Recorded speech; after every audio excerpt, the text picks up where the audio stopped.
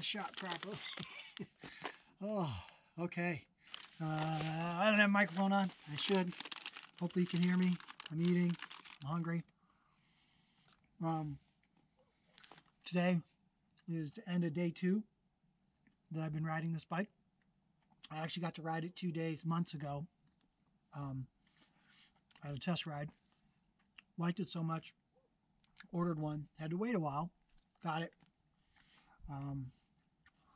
I've been riding it in rough desert. You know, stair-steppy, ledgy climbs, rough pinch flatty type descents. I've played with it anywhere from like the level 4, level off, level 1, 2, 3, and 4. I didn't bother to try level 5. Level 4 was so firm on the electric suspension. I didn't feel the need. I will say the bike just seems to lunge up and over stair-steppy climbs. Something that personally I've struggled a little bit in the past with some of the more aggressive anti-squat bikes. And they do a really good job of staying up and not letting your feet drop into things, but they also kind of hit stuff and don't maybe roll over them quite as easy when you're under power. You know, the torque of yourself pedaling forward is what keeps the suspension up, but it also keeps the rear wheel from moving up and over the bump. I've been just blown away. I really, really, really like the bike. The bike I was on last year, I had great results on from a different brand. No complaints at all. I'd race that bike again, but I just feel like this one has a little bit of an edge everywhere. Granted, it's a new bike. I'm pretty particular, but it is a new bike, and everybody gets that kind of new bike euphoria. And we'll see if I still feel that way a month or 2 from now when I get a bunch more rides on it.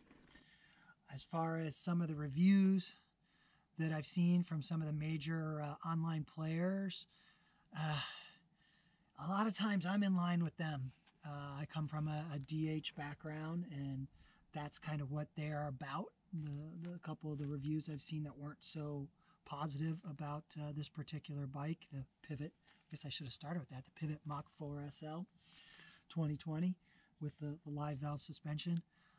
I've been racing XC now for a few years. I put in tons of hours pedaling, training on bikes. I ride lots of rough, rugged terrain. It's what I enjoy. My longest event took me a little over 9 hours, and I also get in a bunch of like 1-hour cyclocross races and midweek XC and everything in between. I think they're crazy.